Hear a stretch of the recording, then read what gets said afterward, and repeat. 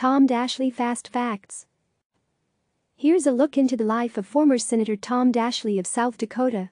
Personal birth date: December 9, 1947. Birthplace: Aberdeen, South Dakota. Birth name: Thomas Andrew Daschle. Father: Sebastian Daschle. Mother: Betty Daschle. Marriages: Linda Hall Daschle, 1984. Present: Laurie Fulton Daschle, divorced in 1983. Children: with Laurie Daschle, Kelly, Nathan and Lindsay. Education: South Dakota State University, BA in Political Science, 1969. Military: U.S. Air Force, 1969 to 1972. Timeline: 1969 to 1972. Serves in the Air Force as an intelligence officer in the Strategic Air Command. 1973 to 1977. Aide to South Dakota Senator James Abourezk. 1978. Elected to the U.S. House of Representatives in a hotly contested race. After numerous recounts, Daschle is declared the winner over Leo K. Thorsness by 105 votes.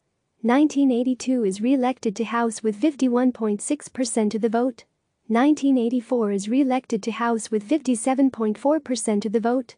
1986. Is elected to the U.S. Senate with 51.6% of the vote, the exact same result as 1982. 1989 to 1999. Serves as co-chair of the Senate Democratic Policy Committee with George Mitchell of Maine, 1989 to 1995, and Harry Reid of Nevada, 1995 to 1999. 1992. Re-elected to the Senate with 64.9% of the vote. 1995 to 2001. Serves as Senate Minority Leader, succeeding Mitchell. 1995 to 2005. Serves as chairman of the Senate Democratic Conference. 1995. Along with his wife, FAA official Linda Daschle, is involved in a scandal concerning the Federal Aviation Administration and B&L Aviation, a small airline which had trouble passing safety inspections and whose owner was a family friend. Daschle is accused of improperly asserting influence to reduce the amount of inspections B&L received. The incident is later cleared by the Transportation Department in the Senate Ethics Committee. 1996. Co-chairs the Democratic National Convention with Richard Gephardt, the Democratic House Minority Leader. 1998. Re-elected to a third term in the Senate with 62.1% of the vote. June 6, 2001, becomes Senate Majority Leader by one vote after Jim Jeffords quits the Republican Party. October 2001. A Daschle aide opens a letter containing anthrax. The Hart Senate building staff are evacuated, tested for anthrax, and given a 60-day supply of antibiotics. January 2003 to 2005. Serves as Senate Minority Leader.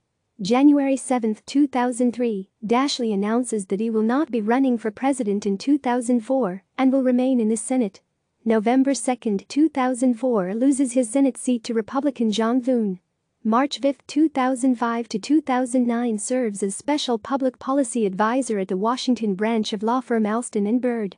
December 2, 2006. Announces that he will not be running for president in 2008. 2007. Co-founds the Bipartisan Policy Center with George Mitchell, Bob Dole and Howard Baker. December 11, 2008, U.S. President-elect Barack Obama nominates Daschle to be Secretary of Health and Human Services and Director of the White House Office of Health Reform. January 8, 2009. Confirmation hearings for Daschle begin in the Senate. February 2, 2009. In a letter to the Senate Finance Committee, Daschle admits to errors on his tax returns. The issue involves Daschle's use of a car and driver he didn't disclose on his income taxes and non-payment of taxes on more than $80,000 he earned in consulting fees after leaving the Senate. He paid $146,000 in back taxes and interest to correct the errors.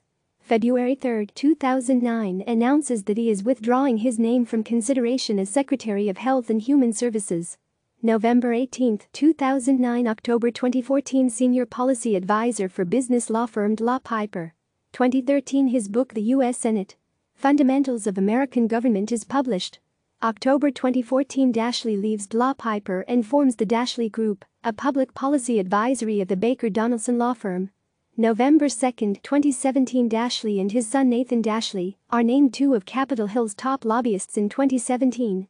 October 23, 2019. Co-authors an op-ed in the Washington Post, along with former Senator Trent Lott, titled "The Senate Can Hold a Fair Impeachment Trial.